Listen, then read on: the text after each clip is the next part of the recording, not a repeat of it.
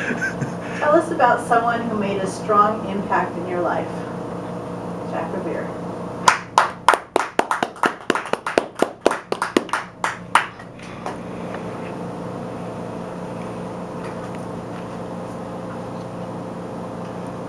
The person that made the strongest impact on my life was my father. My father grew up in a working class family.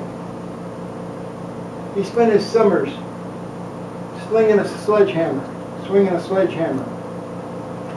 with a turnstile, going around and around and around, day after day. The supervisor in this cement plant was his father, who took no foolishness from anyone. A strongly anti-union man, by the way. My father went to 1 year of college on a football scholarship. And I can see why they wanted him to participate. He had shoulders about like that and a waist about like that. He had absolutely no prejudice for anyone. He worked as a young man at about 20 years of age, supervising a crew of Italian immigrants on the New York subway.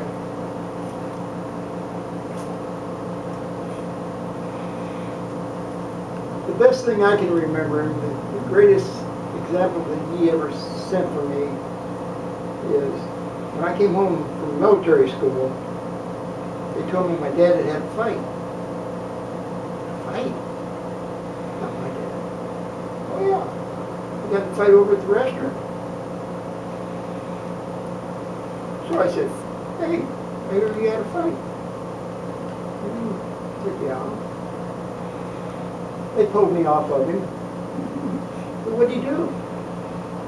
He insulted the waitress. And I said, what were you going to do? He says, I was going to kill the SOB. That's the kind of standard my father set. That everybody was treated right. Women were treated with respect. And you better do what he said, or you learned your lesson quickly.